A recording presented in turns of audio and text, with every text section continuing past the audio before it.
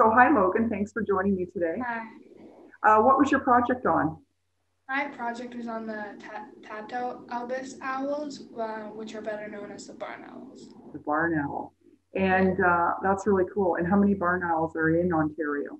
There are only currently 5 breeding pairs, which is very sad.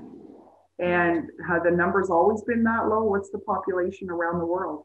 No, the population currently is only 4,000 breeding pairs, but in 1992 there were actually 12,000. That's a big drop. And what are some of the causes of the decrease in the population? One of the causes is rodenticides that humans give to rodents to kill them, but it actually kills the owls instead because the owls eat the rodents.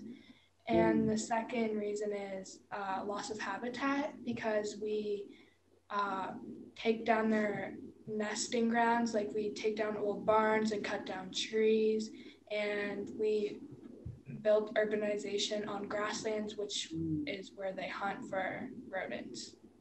So really, we're kind of having a negative impact in a lot of different We're the cause. directions.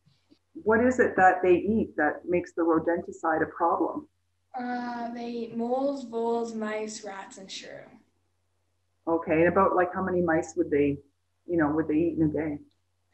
They eat 12 mice in a day, which is actually 4,000 in a year. Wow, so that's actually a pretty good rodent control then. Yeah. What do you think makes more sense then, like rodenticide or more owls?